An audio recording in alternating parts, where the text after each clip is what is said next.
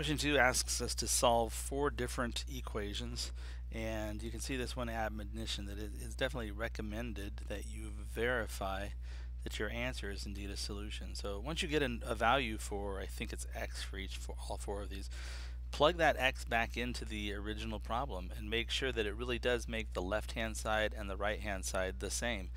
Because if it's not doing that, as nice as your penmanship may be, or as compelling as all the steps you're showing may be, you've made a mistake somewhere. And really, right, the real talent comes in from identifying where a mistake is and then being able to correct that. So that's really kind of a good learning opportunity when you do get a wrong answer.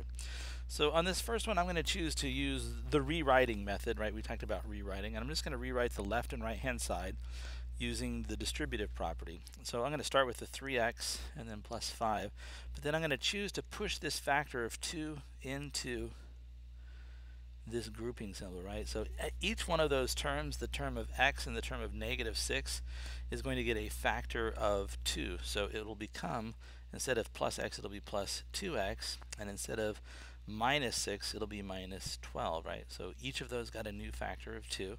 On the other side, I've got 3. Same thing, I'm going to push through this factor of, careful, it is a -4, and it's going to hit each one of these terms inside. So I'll have -4x and then -4. Now, as I collect like terms, over on the left-hand side, I can see that I have 7x's, and no, that's not 7x's. 3 plus 2, 3 plus 2 is 5, so I have 5x's. And then 5 minus 12 is -7. So I've got 5x minus 7 on one side. On the other side, I've got this positive 3 and a -4. And when I combine the positive 3 and the -4, that's a -1. So this side becomes minus 4x, and then there's a -1. Let's see. Next, I guess I'm going to add 4 x's to each side. So when I do that, over on the left-hand side, I end up with 9 x's, -7. Nope, not -9, -7. And that'll equal -1 on the other side.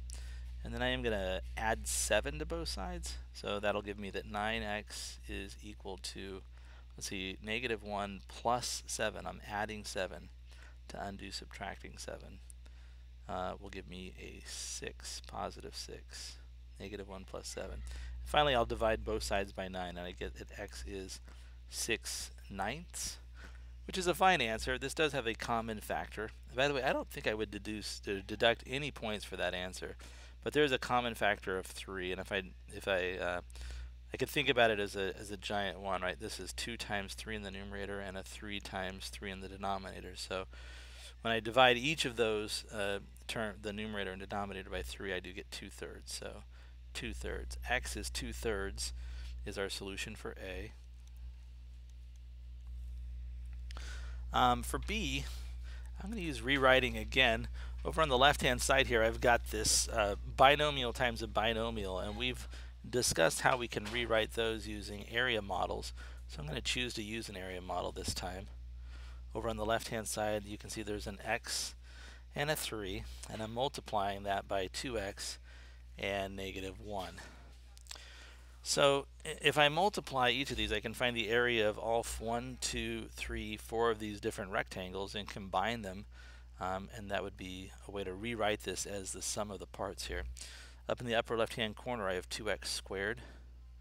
That's a 2x times another x. And then I have a 3 times 2x, which is 6x. Over in the lower right corner, I have 3 times -1, which is -3. And in the upper right corner, we have simply -x. Now, 2 of these are like terms, right? -6 or positive 6x and -x, they can be combined. So I'm going to rewrite the left-hand side as 2x squared, and I'm going to do plus 5x. That's 6x's minus 1x, and then finally -3. And over on the other side, I've got 2x squared plus 12. Kind of ran out of room there. Let me rewrite these as x and 3.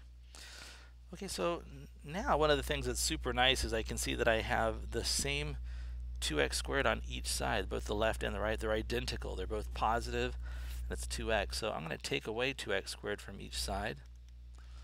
and rewrite. And when I do that, I have 5x minus 3, and that equals the number 12. I think next I'm going to undo subtracting 3 by adding 3 to both sides. So that gives me that 5 times x is 15. And then finally I'll divide both sides by 5, and we get that x has to be the number 3. Again, recommendation is that you grab a calculator and that you verify that it really is 3. So I'm just going to write here the x is the number 3. For part C, I can see that I'm going to go ahead and rewrite the left-hand side again using the distributive property. So I'm going to push this factor of negative 3 in across these two terms. When I do that, this is going to become negative 6x, and then negative 3 times 1 is a minus 3. Of course, this will equal 12. If I add 3 to each side, I have negative 6 times x is equal to 15. And then finally, I'm going to divide both sides by negative 6. So I've got 15 over negative 6, or negative 6/15. There is a giant 1 there, right? 15 is 3 times 5. And 6 is, I'll write negative 3 times 2. So you can see there's this giant 1 of 3 over 3. Make sure that you don't lose the fact that there is this negative symbol here, right? I don't have a negative 3 over negative 3, so I'm just bringing out the 3's, and I still have the negative left behind. So my answer looks like x is negative 5/2. I'll write that here, x is negative 5/2. And then I'll write this over here on the line. The value of x is negative 5/2. And then finally, the last question in this part is, again, I'm just pushing this factor of 2 across the parentheses, and I'm rewriting the right-hand side. So 2x plus 7 is equal to 2x plus 4, and then plus 1. Notice that I pushed a factor of 2 into both the x and the 2, so it became a 2x and a positive 4. If I subtract 2x from each side, I'm left with a conundrum here. On the one side I have 7, and on the other side I have 5. Well, this is clearly a contradiction, right? There's no way that 7 is 5. So when we've seen this before, when we encounter a contradiction like this, right, we have to say that there is no solution. The other thing that could happen is that we could get something that's always true. We could get something like, for example, 7 equals 7.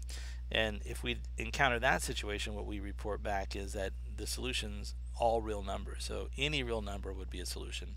But for case D, for problem D, there are no solutions. There's no real number that will make this true, because regardless of what you select for x, you can't turn 7 into the number 5, right?